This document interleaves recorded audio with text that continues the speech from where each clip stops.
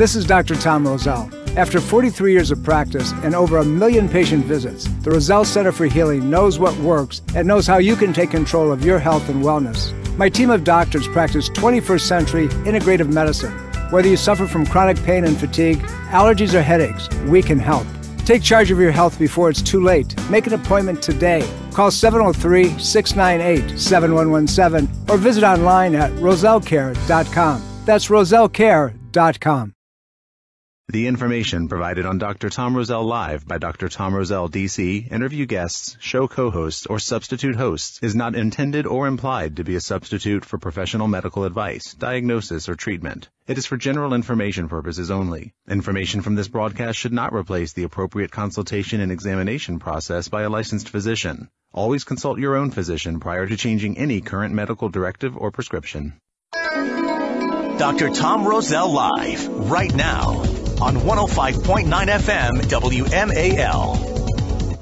Welcome, guys. Welcome to Dr. Tom Roselle Live. It is indeed live, and it's a beautiful, beautiful day. Hopefully this weekend you've gotten outside and enjoyed that weather. I mean, it's like a reprieve after all the craziness and the wet and the hot and so forth and so on, but it's been wild. I had a great time yesterday. We had the opportunity of spending the day with family, and my oldest grandson, who is 14 and a half, coming up on 25, 15 pretty quickly, had made his confirmation in our church. And, you know, it's a transition. It's a transition from being a young man into an adult and seeing the process, the progression of something that's very beautiful. And, you know, we spent the day with our family, and hopefully, and I bring it up simply this: in the world of this craziness that we have going on, there's beauty to be found. And take a moment and look around you and enjoy the magnificence of your relationships, of the people that you're with. Yeah, if we focus on what's negative, guess what we're going to see? We're going to see negative. But if you focus on what's positive and what's beautiful, you're going to see those things that match up to that challenge. So, go outside today and look at all the good things. You know, engage with people that you know, and say hello to people, and don't be afraid.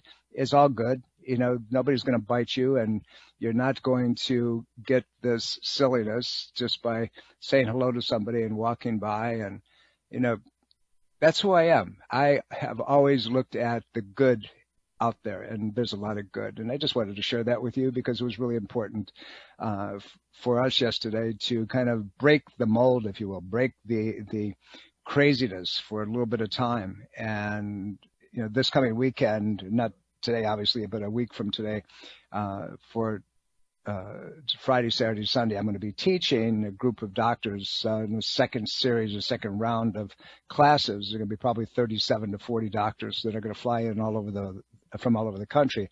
And we're going to be talking about liver detoxification, and we're going to talk about how the structural neurological platforms relate to that, symptoms that show up in their patient bases, and then how to identify them, but more importantly, how to fix them. So I'm excited. That's going to be a fun time. But I have a very interesting show for you today. We're going to talk about the brain a little bit. We're going to talk about what happens when you're stressed and the impact that it has, particularly if you're not sleeping. You know, we're going to go to that round a little bit. I want to touch on that first. You know, when you're dealing with someone who is stressed and they're tossing and turning, stress comes from all different things. Maybe it's dietary stress. You're eating things that you shouldn't be eating. Maybe it is emotional stress, or maybe it is pain stress. And we're getting pain in the second part of the program, and allow you to give us what's going on with you. And by the way, give us a call here at 888-630-9625. That's 888-630-9625. And I'd love to take your calls on anything that you want to talk about today. So let's talk about this thing that happens to your body when you don't sleep, right? Well, sleep deprivation, if you will, that inability to stay asleep and get your body to repair, triggers abnormal reactions in these cells within your brain. They're called astrocytes. and look them up. They're kind of cool things. And these guys are involved in clearing the brain out of toxins, but also in reforming, regeneration. Kind of an aside, years ago, it was thought that if you damaged your brain, if you destroyed your brain cells, you couldn't regrow them. Now, through the world of epigenetics and regenerative medicine, we're finding that the brain will actually restore itself under the right conditions. So let me tell you a little bit about these guys, these astrocytes. So these astrocytes are functioning abnormally, right? When they are doing that, they can eat and destroy a healthy brain. And the synapses, the communication, the nerve ending from one to the other. So it dramatically increases your risk of neurodegenerative diseases, and even Alzheimer's dramatically increases in its risk capacity. So you got to sleep, my friends, and there's a whole lot of things that you can do to make that happen. Consistent sleep has to start with the same schedule all the time. If you don't have to get up in the mornings, you decide to stay up to 1 o'clock in the morning or 2 o'clock in the morning or 2:30, you're not getting consistent sleep. If you're used to going to bed at 10:30 or 11 o'clock and then sleeping through, because guess what's going to happen? That 1:30, 2 o'clock in the morning, if you're used to getting up at 5:30 or 11, your body is kind of programmed to do that, and you're going to start waking up. So now you've only had about 4 hours, maybe 4.5 hours of deep sleep. You say, yeah, but it's my time, and I want to watch a little bit of this. I want to read a book. I'm involved in this. Figure out another time to do it, because you're causing problems. You have to be aware, just on an intuitive basis, that good sleep scheduling is vital to your life. You've all experienced it. But the other piece is, if you don't get enough sleep, your brain actually starts to eat itself. It eats itself.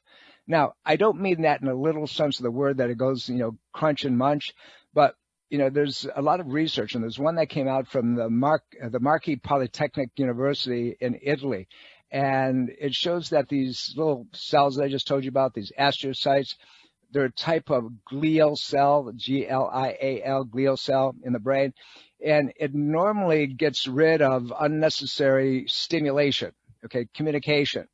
And what happens, it starts to break down healthy nerve communication areas. They're called synapses.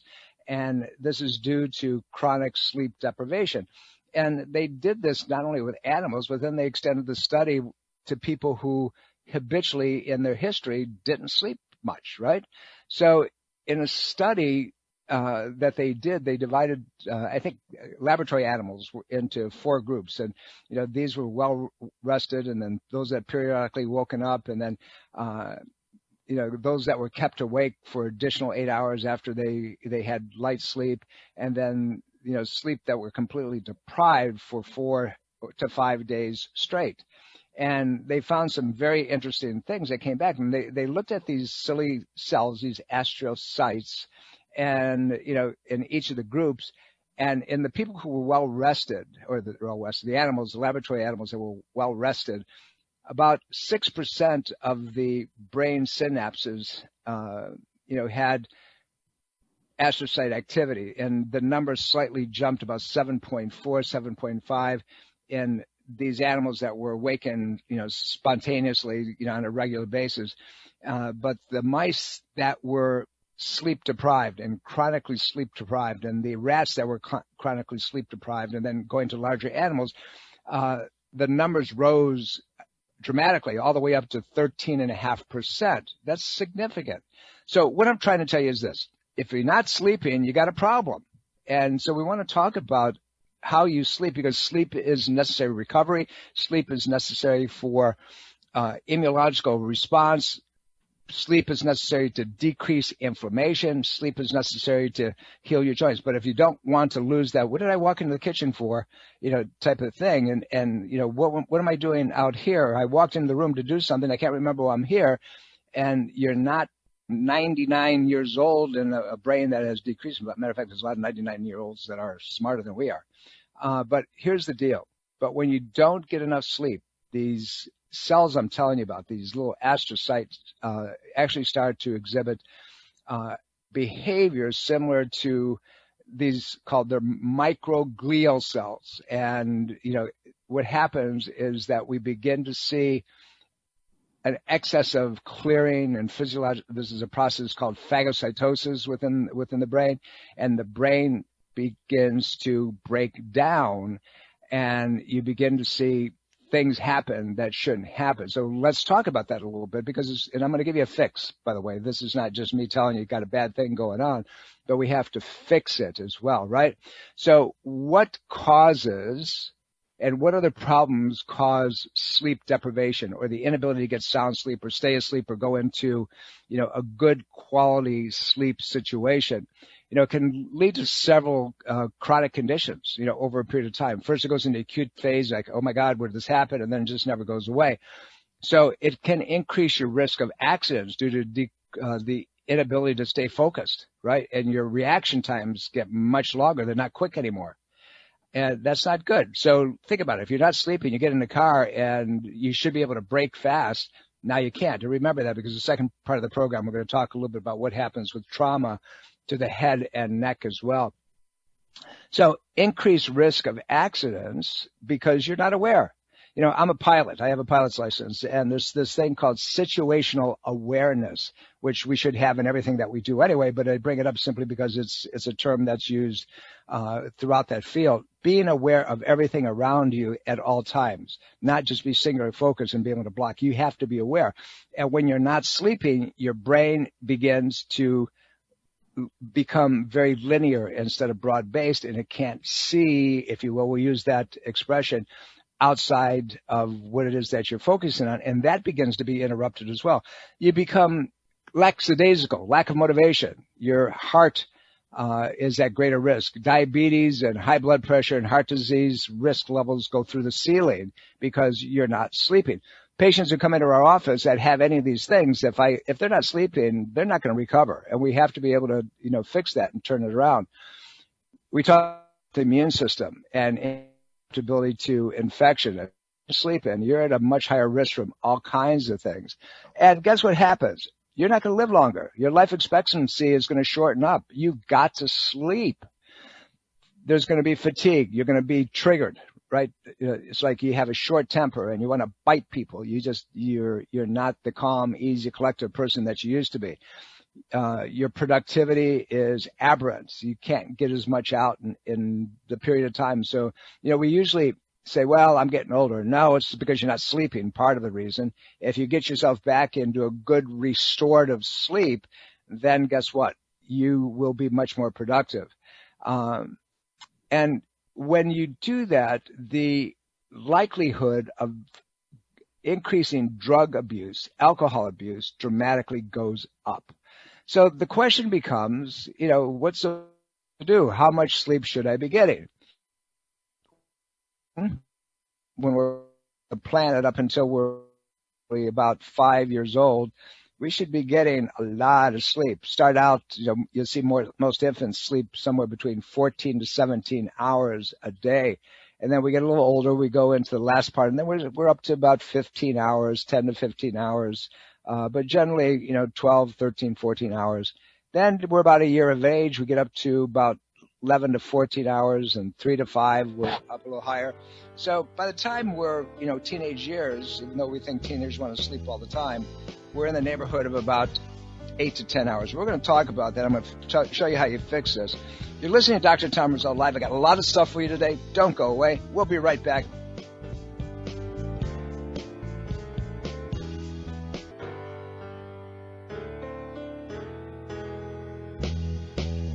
Welcome back, everybody. Dr. Tom Roselle here. You're listening to Dr. Tom Roselle Live. Unfortunately, we had a little bit of a technical glitch and break in the presentation. I beg your forgiveness, so we'll see if we can get it fixed so it doesn't happen again.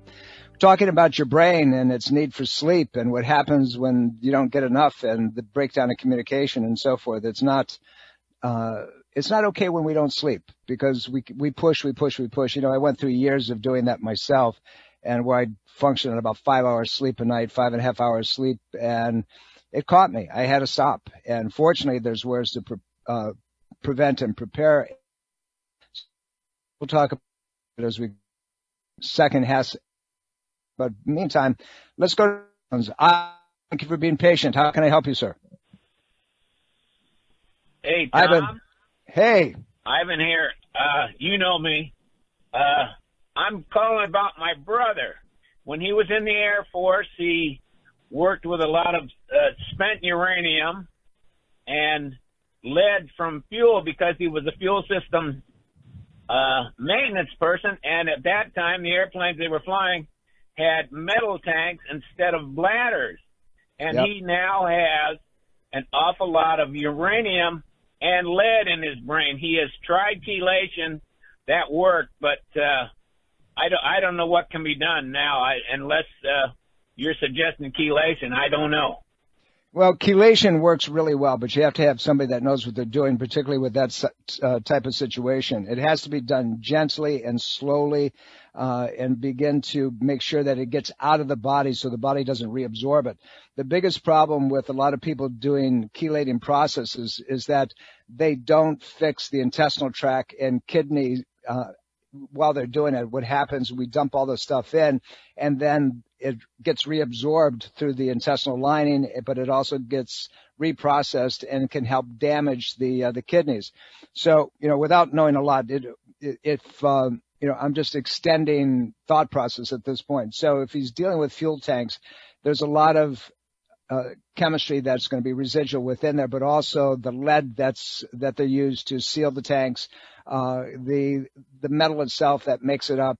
So you're dealing with aluminum processes, you're dealing with lead. All of those can cause significant deterioration, destruction. So what has to be done is a slow, gentle, continual chelating process.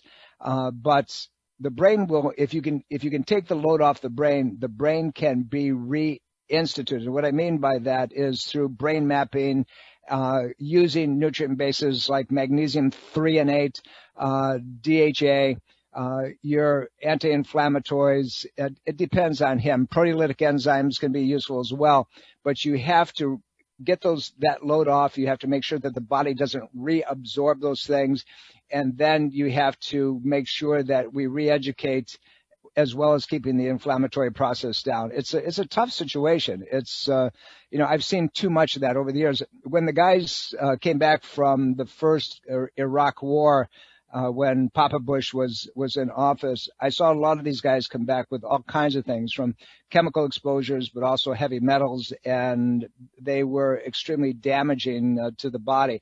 The problem is that outside of the natural world, unless it's blatant, like lead, which will show up in bone as rings in different areas around the bone, they don't look for it. They just say, well, those are the things that happen, and the person's getting older, but that's not the case. There's a lot that you can do to, one, detoxify, but it's an ongoing process. It's not something that can just be done one time. Now, here's the other piece. If there's that type of metal exposure and the patient also has dental fillings, now you're dealing with mercury, now you're dealing with nickel.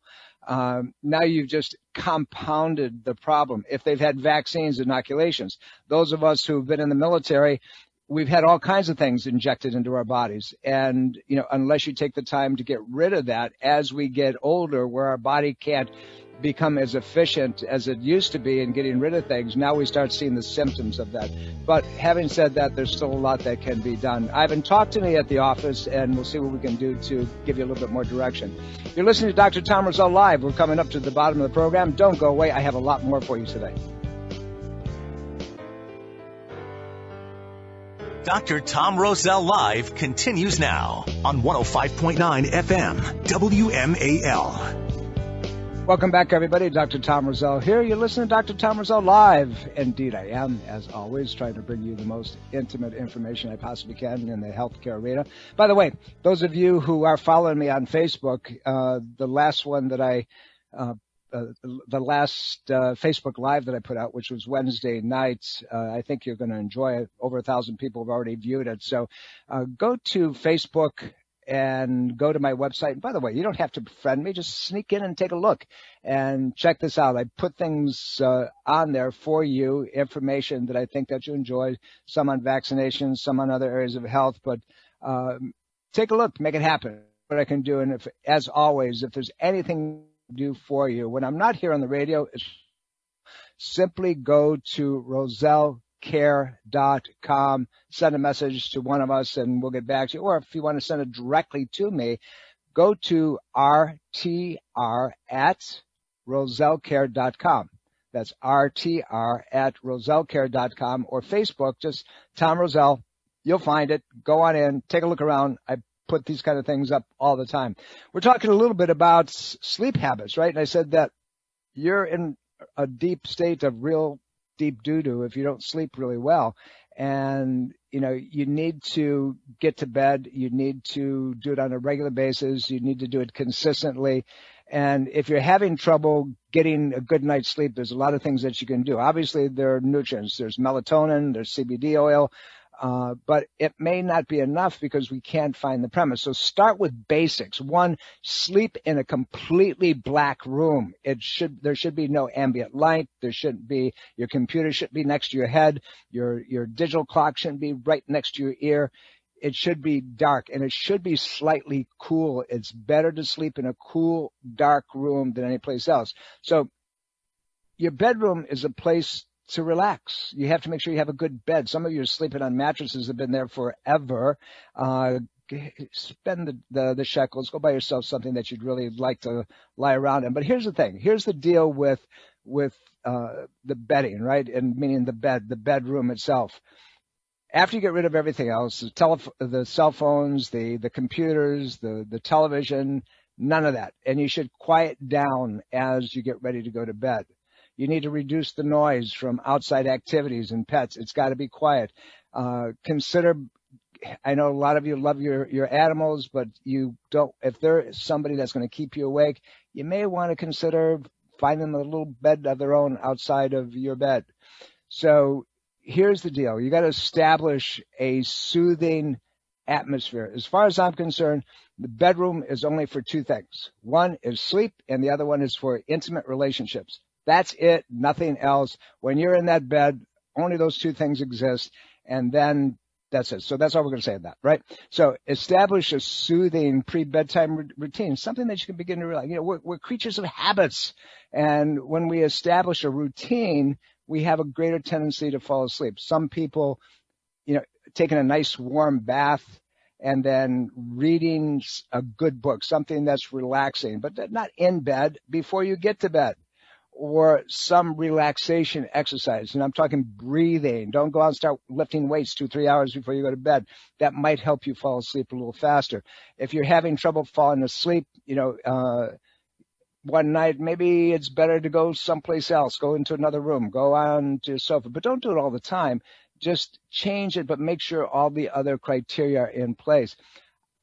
The blue blocking glasses that you have for your computers, do that.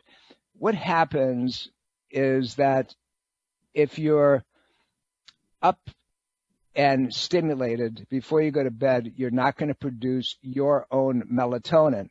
And your body starts producing melatonin around 9 p.m. at nighttime. That's when you start getting a little sleepy, a little tired. At sundown, you want to start dimming the lights around you, even around 8 o'clock at night, just kind of calm things down. If you're sitting there listening to talking heads, you're going to burn yourself out. So get rid of those guys. You don't need to. It's the same old garbage day in and day out. Get rid of the EMFs, all the low volt electromagnetic frequencies that are in your system. You want to exercise on a daily routine, but generally earlier in the day, 3, maybe 4 hours before you go to sleep. Do those things. You'll find that it will make a nice difference. Avoid caffeine and alcohol before you go to bed, because what's going to happen, it's going to spike your cortisol in the middle of the night, and you're going to wake up. You're going to say, oh, what am I doing? And they can't get back to sleep. It's not going to happen. We're going to talk more about sleep habits over a period of time, simply because it's critically important to your health, to your well-being. And if you don't take it seriously, we're all in trouble.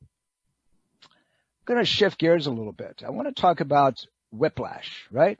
And whiplash can come in all kinds of different situations. And if you don't pay attention to what the symptoms are, and whiplash, we're not talking about just a car accident. Whiplash also can occur when you're sitting there and you're watching television and you're nodding off, which you should be in bed at that point, and your head just kind of ricochets forward and you go, oh, I got a stiff neck today. That's a whiplash as well. But we ignore it. We don't think it's a big deal, right? My neck's a little stiff today, yada, yada, yada. But when you think you're getting a whiplash, the first image that comes to your mind is someone's neck being slammed back and forth in a vehicle. Like, bang, I got hit. Now, I have had a lot of experience with whiplash. Many of you know that this last March, some young lady decided to careen into my back of my car while I was waiting for a light to change. I'd bent over to grab a cup of tea, and she hit me at about 45 miles an hour because she was on her cell phone. It's a whole different story. We'll talk about that some other time. But some of the ways that it can happen, it can happen at work. You can hit your head on something, sports injuries, but anything that can cause your neck to snap subtly or violently can, in fact, cause a whipping, hyperextension, hyperflexion, or hyperextension injury of the neck, then affecting the brain and the brainstem. The brainstem is where the spinal cord comes down and becomes part of your spine. The brain is your computer, and that controls everything else. So for many individuals, the injury, if it's not too bad, will heal pretty quickly. And you're talking about 3 months before it's fully resolved. Yep, at least 3 months. But if the vertebrae are misaligned, if there's swelling at the cord level, it can turn into a chronic health problem that will be there for the rest of your life if it's not handled properly. The neck, or what we call the cervical spine, makes up part of this whole mess that we call your spinal cord, right? So you have your neck, the cervical spine, you have your middle spine called the thoracic spine, and you have your low back called the lumbar spine.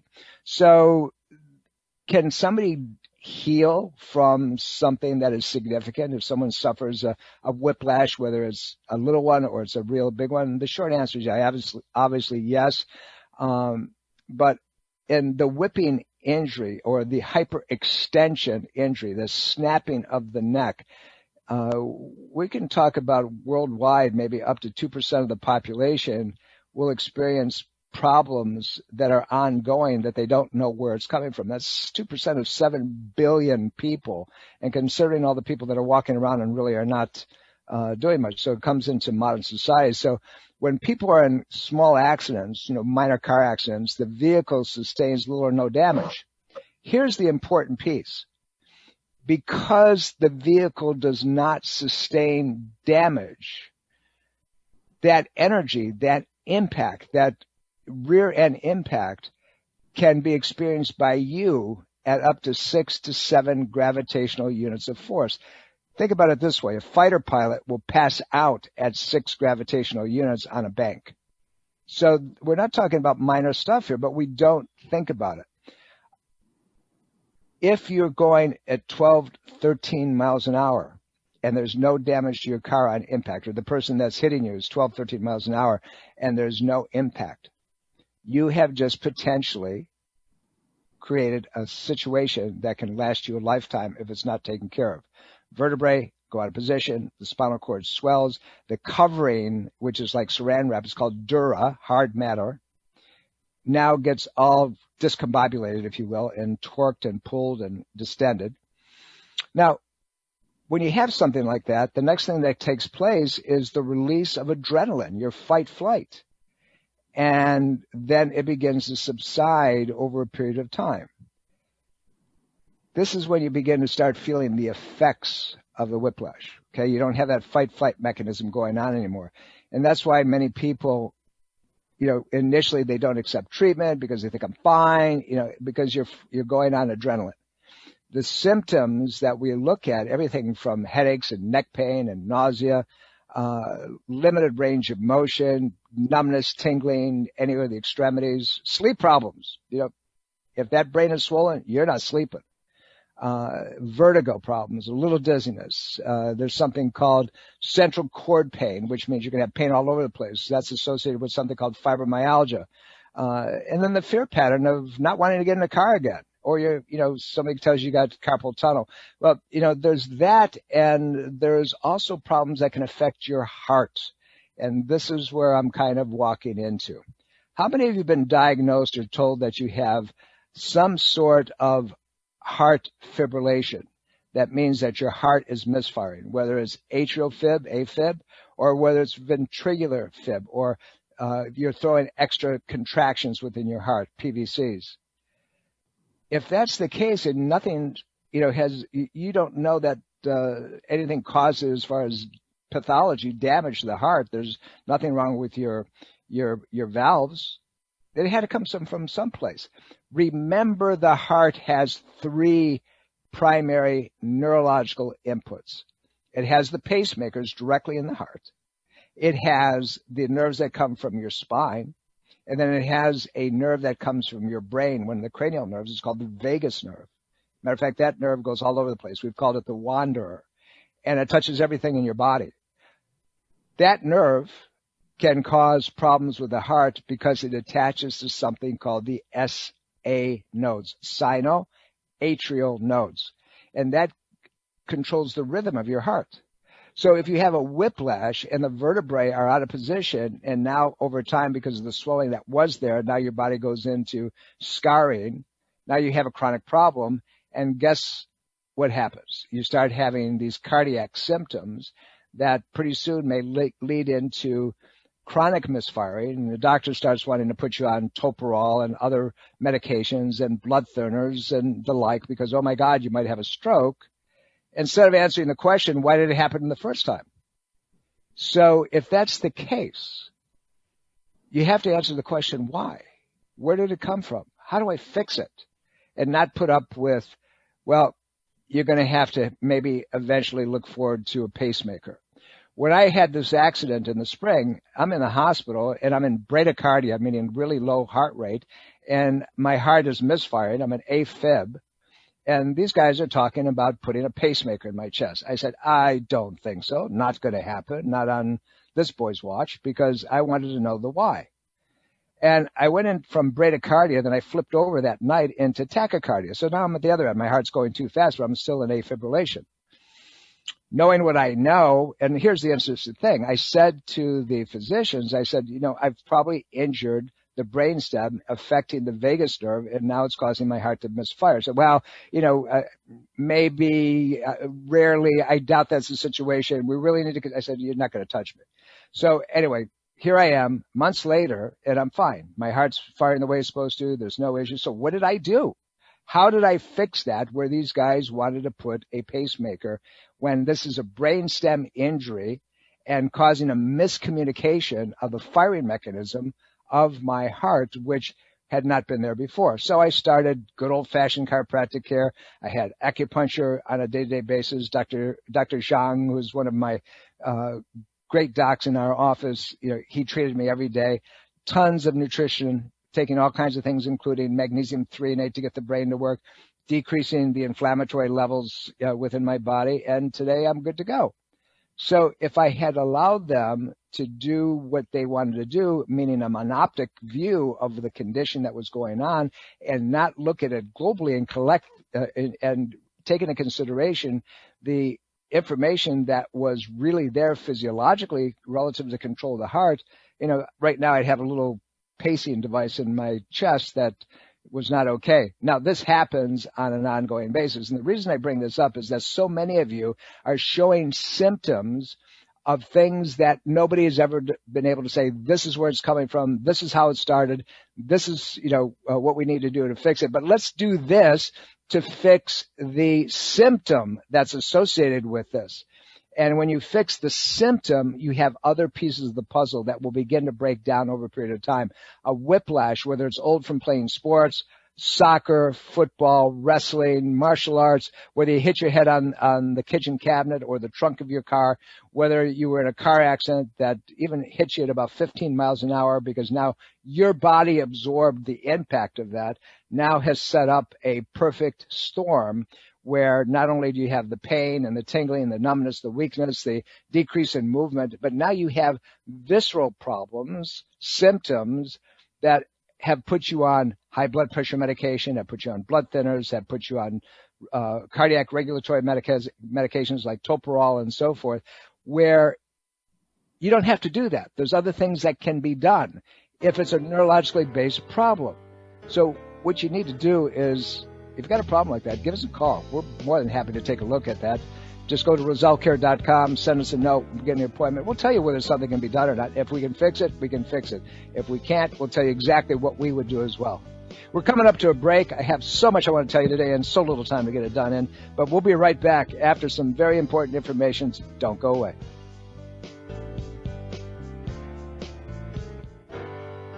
Washington's Mall, 105.9 FM, WMAL. Welcome back, everybody. Dr. Tom Roselle here. You're listening to Dr. Tom Roselle live, as you do every Sunday. And we tell you where we can get them the data that they need to do to help themselves and continue to make you better than you are today. That's why we do the program, by the way. And again, we want to extend our thanks to all of our military who happen to find us and continue to send us information on what can I do about this? Can you direct me on this? And we're there for you. All you have to do is send me a note either to rosellecare.com or simply straight to an email at rtr@rosellecare.com. And I promise you I will get back to you. It's what we do, and that's our mission, to serve you at the highest levels that we possibly can. Talking a whole lot about a lot of things today, from, sleeping and making sure your brain is in a good place. And seriously, recapping that a little bit, you got to sleep, and you have to sleep the right way. And you can't sleep with all the devices. You can't sleep if the room is hot. And you can't sleep, if there's any kind of ambient anything. If you've been jacked up listening to the talking heads, before you go to bed, you're not going to sleep very well. You have to sleep. And that, as I said, in that bedroom, that place that you go to get rid of the rest of the day, it's only there for two reasons. This is exactly what it should be. One is make sure that you're sleeping there only. Don't bring anything else into bed with you except for the person that is the most intimate in your life, and then, that's on you. But nevertheless, then you fall asleep together, right? Having said that, look, here's the deal. Your bedroom is your safety haven that restores your body so you can go out and fight the animals again. But if you don't have that opportunity, if you don't do it on a regular basis, you're in trouble. You're going to have the inability to repair things. We talked a little bit about whiplash, and whiplash can come from many different impacts. It can come from a car accident. It can come from a ski accident. It can come from soccer. It can come from football. It can come from wrestling. It can come from a fight. When you were a kid, you fell off of something. It goes on. The list is crazy, right? And it doesn't have to be that significant. But the effect, the impact, the problem can be far-reaching to the point that it can affect heart function. Slowly, insidiously, over a long period of time, your blood pressure begins to sneak up, your heart rate goes in crazy situations, either up or down. Don't ignore that. Don't just take medication. There's a lot that can be done to restore things back to normal. We want your brain to work. We want you to be clear and thoughtful all the time. We want you to be able to have the ability to be your own director. My book that I wrote a few years back, Ageless Health. Health is a do-it-yourself program. It's still available. You can get it through our website. Go to rosellecare.com. You can order it that way or call the office. We'll send one out to you. But here's the reason I wrote it. I wrote that book simply to give you the tools, the understanding to heal yourself, to know what it takes, to not be a lemming. I hate to use that term, but it's true, right? That you follow somebody that wants to treat symptoms and all the things, all the letters that they're coming up with, the ABC of medications these days. If you have this syndrome and they give you a bunch of letters, take this medication, ask your doctor if this medication's right for you. You're not the physician. And these guys, sometimes I wonder how much of a doctor that they really are when they're just giving you a medication to see if that will work for you. Isn't it better to find out what impact it's really having neurologically, an impact that it's having biochemically, an impact that may be going on through energetic platforms and so forth, and fix those things? If you fix those things, you might get your life back. You might live a little longer.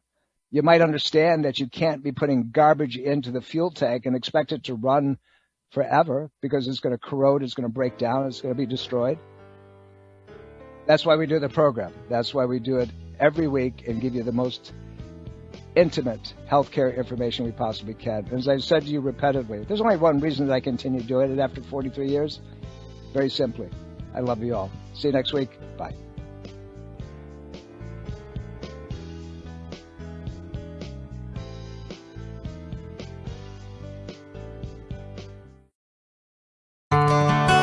Are you dental phobic? Do you neglect your dental health because of fear and anxiety? A beautiful smile begins with exceptional dental care, and you can trust in the expertise of Soft Touch Dental Care and Dr. Michael Chung.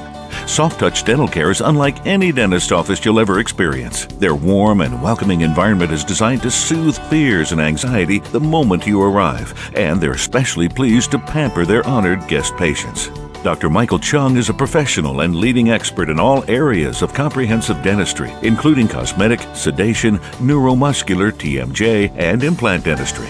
Offering state-of-the-art technology, Dr. Chung can give you the smile of your dreams. Arrange for a complimentary consultation today with Dr. Michael Chung and experience the expertise that makes Dr. Michael Chung so unique. Call 703-319-6990. That's 703-319-6990. Or visit bestinsmile.com. That's bestinsmile.com. This is Dr. Tom Roselle, author of Ageless Health. Health is a do-it-yourself program. My book, now also available in audio version, is a step-by-step program of how to take control of your health and wellness without drugs or needless surgery. You have the capacity to change your health and level of well-being. Take control of your health today and order Health is a Do-It-Yourself program. For more information and to order, please visit agelesshealthbook.com. That's agelesshealthbook.com. Breast cancer is a major health risk to all women. It can silently grow uninterrupted for years. The Thermography Centers of Fairfax reminds all women to conduct monthly and annual breast exams. Consider a thermography scan from the Thermography Centers as an adjunct to your routine breast exams. Digital infrared thermal imaging is safe and non-invasive. For more information and to schedule an appointment, call 703-520-7591 or visit thermographycenters.com.